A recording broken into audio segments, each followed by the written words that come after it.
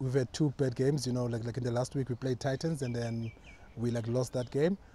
Yes, I thought we bowled badly in that game, and then we came back, in Cape Town and bowled very, very well.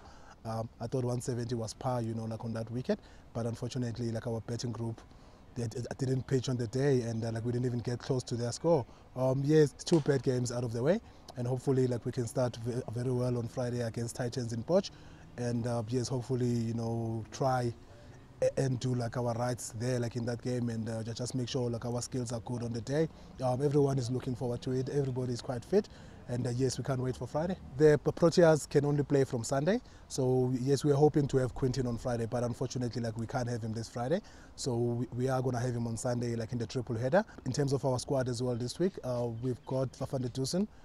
He's going to come in for Alviro, and then we'll just have KG as well, Kakahiso.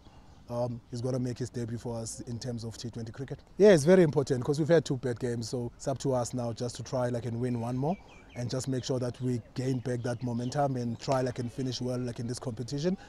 It is very, very important because as you can see, all the other teams are getting closer and closer.